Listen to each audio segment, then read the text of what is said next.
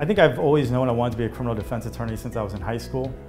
And I knew from the first time that I had a case that this is the path that I was destined for.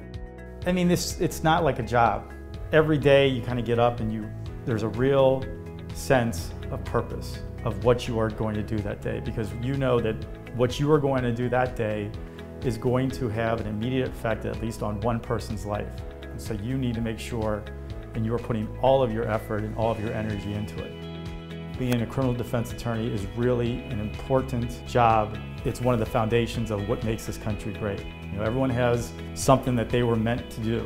And I really believe that being a criminal defense attorney was the thing that I was meant to do.